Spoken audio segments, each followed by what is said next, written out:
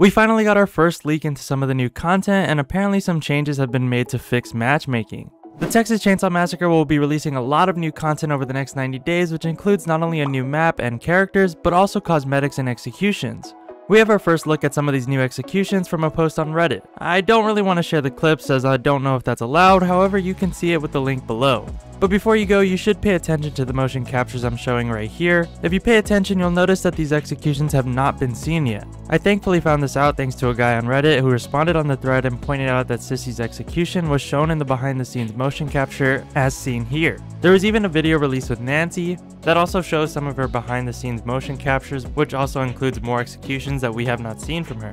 I believe the leak that we got on Reddit is part of the execution pack 2. It's not confirmed, so don't hold me on that, but I believe it's safe to make that assumption. You'll notice that we only have 4 executions and that we're missing one for Nancy and Bubba. I'm sure we will get one for both of them, but we don't have a look at them as they're probably not ready yet. We probably already did get a look at Nancy's execution with some of the clips that I'm showing here. I'm not sure which one it'll be, but it'll likely be one of those. This is only the beginning and we have so much to look forward to. I'm sure most of us are still upset that these will likely be behind a paywall, but I hope things turn out well and I'm glad we are at least getting new content. The only other things we have seen so far are pictures of shirtless Johnny and a picture of the new map, the mill, which I decided to look a little further, and I wonder if they're going off of the mill from the 2003 remake. The location was quite scary and also very dark on the inside, and it's even a real location you can visit, so I'm excited to see where they take it. We don't have any official looks or even a leak into Sissy's new bride outfit. The only thing we have is some concept art. This is one that definitely took a different approach than the white bloody dress look I expected, and is more inspired by Pearl from X, which I actually really do like this design as I'm a fan of the X franchise, but I think the outfit will end up looking a bit different.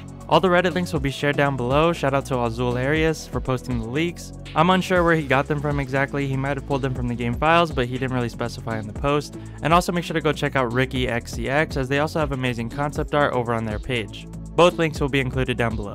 We also just got a new update as I was making this video, and apparently there were some adjustments made to matchmaking. I haven't got a chance to test it yet, but make sure to get a good feel for it the next time you play and let them know on Twitter how it's going so they can continue to work on it. This has definitely been one of, if not the biggest issue of the game, and I'm glad to see they're at least putting out fixes for it. Hopefully this one makes a big difference. If you want to know more about the upcoming DLC, be sure to check out the video here. That's about all we have for now. Be sure to subscribe and I'll keep you updated for any future leaks or official details released about the new characters or maps. Hope you guys found this video useful. Till next time, love ya, see ya.